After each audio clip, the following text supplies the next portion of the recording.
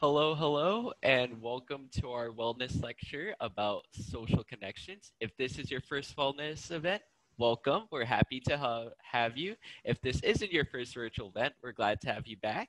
My name is Min, and I am one of the beach balance assistant here at the student rec. And today we have Sarah from Student Health Services presenting. Is there anything else I need to address, Sarah, before you get started? I'm all good. Awesome. Take it away.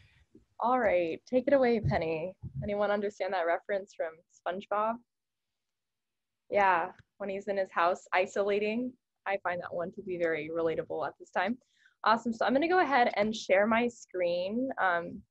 Hopefully we can all kind of have some compassion at this very moment, given this is all technological and new for me as well.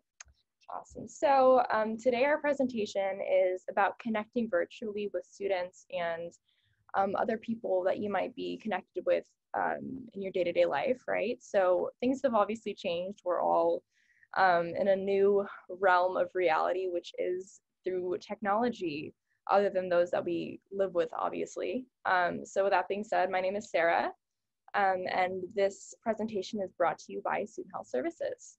Cool. So I want to start off with an icebreaker activity. So feel free to participate. Just go ahead and answer the questions 1 through 5 in the chat box, and we'll all go ahead and discuss that together. I'm going to give you guys a total of like a couple minutes, and then we'll talk about it together as well. And don't worry, I also answered these questions, but we'll get to them later.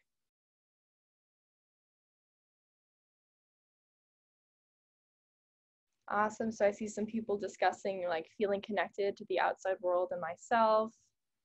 Yeah, being able to travel, keeping myself on schedule, both asynchronous and synchronous, me too. I do miss social interactions, this is true.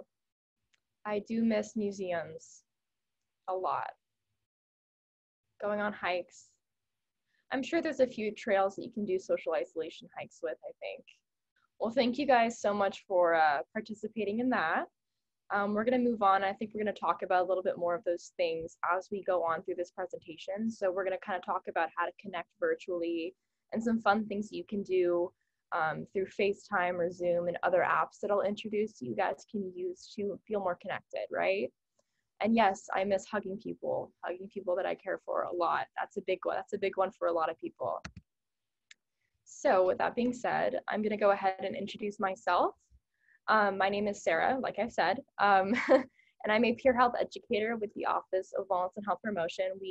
Our office is within the Student Health Services on campus. I'm a 4th year health science major at Cal State Long Beach. I've been here all 4 years. And my answers to those questions was being in charge of my little brother's online schooling, as I'm sure a lot of you guys understand. If you do have younger siblings, it's a lot to deal with, and understanding and having compassion for each other when you each need to have your own workspaces. I've been doing a lot of Zoom movies with my friends. I recently rewatched the Twilight Saga and the Pirates of the Caribbean saga, so that was real fun. I also have almost all asynchronous classes, only one of them, which happens to be my 8 a.m. class, is synchronous, but like somebody mentioned, it is nice to have some structure within the whole scramble of things. And then I do miss going to the movies. Having some nice AC, especially in this heat, would have been nice. Also sitting down with some popcorn and rewatching or newly watching some action movies. And then the first thing I'm going to do is go to Six Flags. I love roller coasters, so I look forward to being able to do that eventually. Awesome. So who else misses working in a working in a physical setting with other students? I know that the library is closed, and that's something at least I would do a lot with my friends and other classmates, is go to the library together and work, right? So first of all, it's really normal to feel isolated in a time like this. A lot of you mentioned feeling isolated and disconnected from other students and with professors, right? So a suggestion would be to try to create a virtual workspace with friends or classmates, right? So that means you can set up a Zoom meeting, right, with a bunch of people, and you can all just kind of work on your own individual tasks and elements that go into your schooling. So each person can work on their own tasks while hanging out online. So if someone thinks of a funny, sorry, you just saw my email. So if, if somebody's sitting there and they want to crack a joke, it's possible to do so while being on Zoom together, or there's even group FaceTime these days. Some good options for that is Zoom US and FaceTime. These are great platforms for virtual workspaces. Now, there's always ways to virtually chat. So maybe you don't have time to all sit down at the same time together on the computer or your phones, but you still want to share your day-to-day activities. You still want to include people in your life without feeling so strict and abide into different times and settings. So there's apps such as Marco Polo, WhatsApp, and Snapchat that you can send videos. Like, for example, if something crazy happened, you can sit down and film like a 5-minute video of you telling a story. And then when your friend or family member has time to, they can sit down and they can actually watch that video on their own time and get back to you when they can. I know a lot of people have been playing Animal Crossing. That's available on the Switch. That my friend recently convinced me to purchase Animal Crossing. I have yet to do it just because I'm afraid I'll be quickly attached to it, but I hear it's a really fun way to connect with friends, even if you're not having a legitimate conversation. It's just kind of nice to interact through a virtual space. So that can be really fun as well. Now, maybe you want to try the old school route. So this is actually really fun, especially if you have family abroad or if you have family in other states, maybe you, or friends even, right? Maybe you want to write a letter, make a postcard, something along those lines. It can be really fun and creative. This is when you can take time to really, get into your creative elements and artistry if you're an artist, or even if you're not an artist, it can be fun to experiment with different colors and things like that. So you can write letters through the mail, and if you can't physically write letters, there are virtual postcards that you can send through the app store, right? Or you can even send them along text messages with like writing or like letter formats and things like that. So that can always be a fun way to communicate with others while taking the opportunity to be physically distanced. There's also something called a virtual movie theater. So as I mentioned, I rewatched the Twilight Saga, which is much more dramatic to watch at my age, at least, just because I kind of get it more. And then also, taking Zoom or FaceTime devices and watching a movie together at the same time. So the way that I would explain you do this is if you have a computer, you can watch a film on it and have your headphones connected to the computer. And that way you can have your phone on FaceTime with somebody. So you're both listening to the movie through your separate devices, and then you press play and pause at the same time, so that when something happens or a reaction happens, you're able to talk about it and pause the movie as if you were watching it together, right? So it's a great way to rewatch sagas together. It's a great way to watch new movies that are coming out. I know that Disney Plus is just now releasing Mulan, so anybody who wants to sit down and watch that with a friend, just because you can't be together doesn't mean you can't be mentally there together, right? So I would highly recommend that. And if you don't have access to like a Netflix or a Hulu account, it's possible to share that login information with a friend or borrow that login information, and you guys can watch something together as well. So you don't necessarily have to have your own access to those kinds of programming and subscriptions. Awesome. So you can also have something called a meditation meeting, right? So in this time, it's really important to kind of hone in on who you are and things that you need personally, right? So because things are changing so much, your mental health, whether you've noticed or not, might have taken a toll for the worse. Maybe you need to take time to focus on yourself and check in with yourself. So maybe you want to have a Zoom meeting or FaceTime meeting and play some relaxing music. So meditation meetings can be really effective because you can stretch together and try new yoga poses together, laugh with each other. And this can also be a great time to talk about something that you might need to talk to somebody about. Maybe this is a good opportunity to vent or give advice or get advice from other people. So meditation meetings is really a great way to kind of relax, focus on yourself while also connecting with somebody that you care for. Next, I will say we can share playlists. This is something that I think they did back in the day, right? When you would share a mixtape with somebody, you'd get it on cassette or you'd get it on CD and you'd share it with somebody. This is really a great way of communicating and sharing your feelings amongst other people. If you want to do that, you can go on YouTube, and if you search up a song, a lyrical video, whatever you want to do, and then you select underneath that video, you can do add to a creating playlist, right? So if you have an ongoing playlist that you've been listening to really often, or if you're sad and you know that your friend is also sad and you want to share a sad playlist or an upbeat playlist to make them feel better, this is a great and free way to share your feelings. Music can be really impactful for people, especially in a time like this, where if you're feeling like a certain genre is calling to you and you think of that song and you know your friend would enjoy it, send them a link to your mixtape, make them something that can be very special and memorable for some people. So this doesn't even just have to take place during quarantine. This can be something you do together or amongst groups of friends where you pass playlists around. So if you're interested in a new band that you just heard of, create a playlist around that band's new music and include other things that you might be inspired by. This can be a great way to reconnect with people, no matter where you are in the world, no matter what time it is. So you can also share Pinterest pages. So I've been on Pinterest a little bit more than I like to admit recently. This is a great way to find new recipes, new fashion inspiration. If you're interested in photography, there's a lot of cool photography pages you can look at. This is a great way to kind of compile a list of things or a compilation of images that you find to be very satisfactory or inspiring. And if you think of somebody, you can share that Pinterest page with them, right? So that might include new recipes, right? So I know a lot of people are trying out baking and cooking new recipes, and this might be a great way to find new recipes and new baking ingredients. So this might include mood boards, fashion, or new recipes, right? So a mood board for me, where if I'm really liking a green filter on images, I can collect a lot of pictures with green elements in it that might make me feel really happy or joyful. And I think, oh my God, this is my friend's favorite color. Let me share that Pinterest page with her. And it's just kind of a little upbeat, an upbeat reminder that you're thinking of somebody. So this might be a really great way to feel more inspired and kind of get outside of your head and get outside of your home when it comes to, being in quarantine and being isolated. I know we can't travel and go to the mountains for a weekend, but you can send somebody a Pinterest page of a bunch of nature, and that might make them feel a little bit more free than they might feel in this very moment. Awesome. So this brings me to baking and cooking virtually. So this might include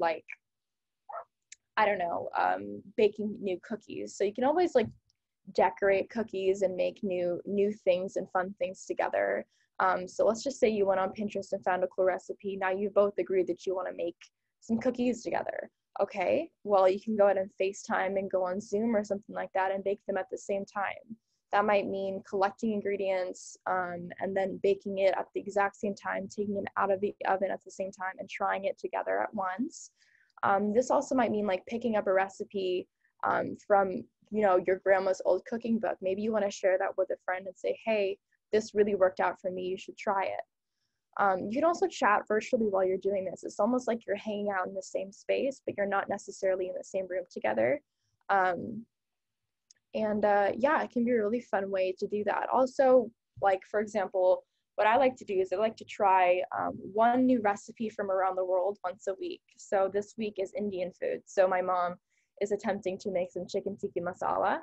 I happen to have a friend who's from India, so I told her, I said, let's do this virtually and let's see how we make these recipes differently and see how these work out, to kind of have a taste test. Or if you do bake cookies or cupcakes, you can always have a little competition amongst friends where you say which ones look best, which ones are decorated the best. I know a TV show that's really fun is The Great British Baking Show on Netflix. I'm sure a lot of us have heard of it. It's a really fun show that teaches you all types of recipes, and it's very wholesome and British, so there's no mega competition.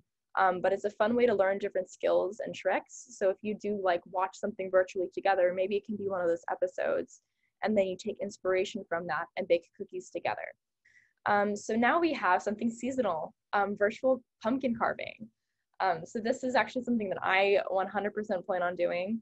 You can have a little competition where you all, either you can pick out a design for each other and challenge somebody to, I see you with the celebration sign. This can be a really, really fun way to connect with people seasonally, right? I know we're all missing out on the Halloween festivities. I personally am going to miss the pumpkin patch. I'm not sure if it's going to be open this year, but I really, really want to carve pumpkins. So maybe you can grab a group of people virtually, right? have a Zoom and then trade around the design ideas. So for example, you can challenge each other where somebody has to carve a cat where the other person has to carve a bat into it or something like that, where it can be really challenging and fun. Or you can all just choose your own designs and paint them. A lot of people paint their pumpkins to be blue or red or something along those lines. So that can be really just be up to you and personalize your skills, right? Yeah, so what I also like to do when I carve pumpkins is take out the seeds and bake them. So as long as you're not allergic to pumpkin seeds, you can always take the seeds, toss them and dry them. And then you can put them on a baking sheet in the oven with some cinnamon and sugar or just salt. And you stick them in the oven and bake them for about 10 to 15 minutes. And it'll dry the moisture out and they taste super great. So that can be something you do together. You can also make pumpkin pie. I personally have no skill with pie baking. But if you do choose to do something like that, you can always take the inside of the pumpkin and make a pumpkin pie out of that. Yes, speaking of self-care and self-compassion, sharing self-care tips. So our routines have obviously changed a lot. We're not doing the same things that we once were. We're not, the same people that we once were maybe, right? So how are you coping with being in quarantine and self-isolating? Maybe you need to check in with yourself and take a second to really take a deep breath and ask, what could I really use right now? And if that is socializing, sure, you can't go out to dinner with your friends right now, but maybe you can pick up the phone and call them and talk for a couple minutes, and that might really help soothe you, Or maybe you just need to take a warm bath or throw your feet up and watch a movie with some popcorn. If that's what you need to do, then do that, right? And sometimes it can be really helpful to share tips with each other. If you just order this really cool candle off Amazon and it smells amazing, share that with somebody, Or if it's somebody's birthday, you can always gift them something through an online order, right? So these are all really great ways to kind of check in with yourself and make sure that you are taking care of your own mental and physical health. I personally have decided to start exercising a lot more, right? So I recently bought a jump rope that counts how many rounds you go, and it can count down your minutes and everything like that. And that's something that I thought worked so well for me. I shared it with a friend and she ended up getting the exact same set as me. And we even, on a weekly basis, we talk about how that week went. So in moments like those, I think sharing that inspiration and those small things, everyday, day-to-day things, can really help somebody get into a routine that suits them best. So maybe you have a new face mask recipe. I know there's a lot of people experimenting with that. For example, like Pinterest, like I've already mentioned, they have a lot of cool recipes on there. Maybe sharing that with somebody, or finding a new essential oil smell with or a hand lotion, something that's just really helped relax you. You can do that and share that with others as well. And I will always reiterate, have more self-compassion, give yourself a break. People make mistakes. I've made 2 mistakes already in 2 of my online classes, and I could beat myself up over it all the time, but I realize this is new to me, and this is new to everybody, and it's just important to step back, take a break. If I need to get up and walk around, if I need to scream in my pillow, I will do it. Whatever helps me get through the stress of what's taking over my mind at this very moment. Also, to have really positive self-talk. The way that we talk to each other and the way that we address ourselves is also really important. If you tell yourself, oh, I'm stupid, or I'm not going to be able to do this on time, maybe you should try rewording yourself and saying, I can do this, I will do this, I'll get this done when I can, because this is my priority. And sometimes just telling yourself those things is going to help you get over that hill of self-doubt. And that's probably more useful now than it might have been before, because you don't really have those people around you all the time to support you and push you to be motivated. I know that going to the library was like huge for me. I knew that if I was surrounded by people who are also studying, specific people, right? Because some people I socialize too much with. But some people, if I'm around people who are studying and working hard, I'm able to function and study and work really hard as well. That's not possible right now. I'm living at home with 2 dogs, both my parents, both my brothers. It's a lot of drama and a lot of screaming and yelling and barking and squeaky toys here and there. So I have to sit down, remind myself that this is my priority, like this presentation today. So I believe that's my last tip But I do want to take time for questions. I'm here for that. Is there anybody who wants to maybe like make a comment or question or suggestion based on what I talked about today? I'll share something that we've done as full-time staff here at the rec. You were speaking about the baking with each other. As full-time staff, we actually had a day where we voted on someone's recipe, and the winner taught us all how to make that recipe during one of our full-time staff meetings. And we ended up making banana pudding, and it was super delicious and fun just to have a meeting where it wasn't so serious. Right, So if anyone wants to do that, take that idea. It was a lot of fun.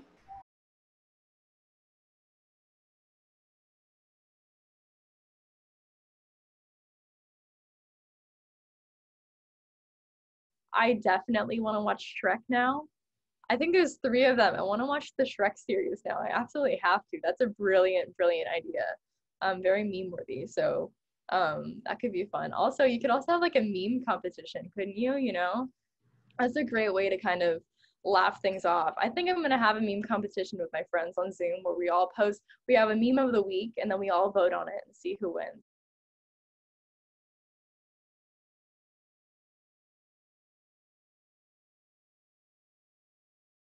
Exactly, is Jackbox.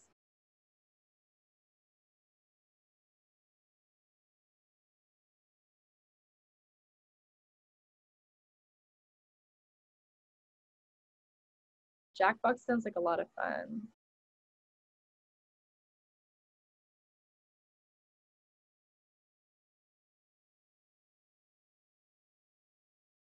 Well, I thank you for that. So honestly, when I made this presentation, I really just thought of things that I missed the most and then thought of what I can do virtually instead.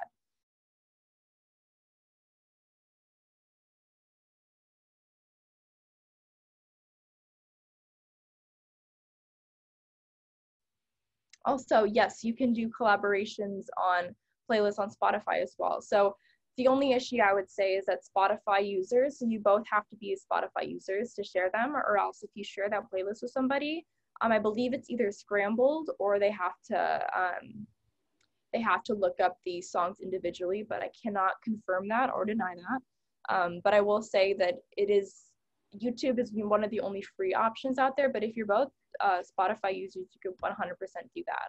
So if you have any more questions, feel free to email us or call us. We also have a full functioning pharmacy. This is a great opportunity for you to get a lot of basic needs taken care of at minimal cost. If you have allergies, don't go pay $25 for Claritin when you can get, an antihistamine at our pharmacy for like a quarter of the price. So I highly recommend using our pharmacy. Everything is at cost. With that being said, let's also talk about our behavioral health department. So you can go ahead and make an appointment with our case manager if you need to see a therapist or psychiatrist or psychologist. So you can go ahead and call the phone number. We also have a case manager for health concerns. So if you come in and you need to actually see a licensed dermatologist, our case manager in the office can also connect you to resources based on your existing insurance as well. So that kind of brings down the stress of having to, make your own phone calls when in reality we have a case manager to work with you. So please do, if you need to talk to a professional, if you need any additional support, do call the behavioral health department and talk to somebody who is more than happy to help out. And then follow us on our social media. We have Instagram, Twitter, and Facebook. This is at CSULBSHS. We also have a link tree on our Instagram to a lot of our resources. So that might also be helpful. If you can't always remember the website, it's always on hand in our bio.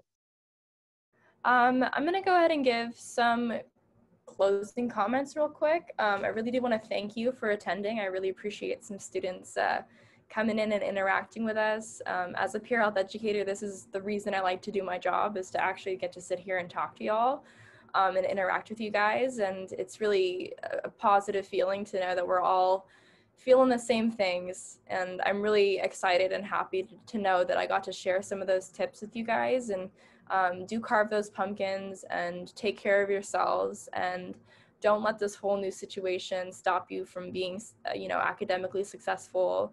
We're more than just a university. We are also your support system. So do use your resources here on campus. Call our office if you need anything. And I wish you guys the best of luck. Thank you guys for coming. I hope you learned a lot from this presentation.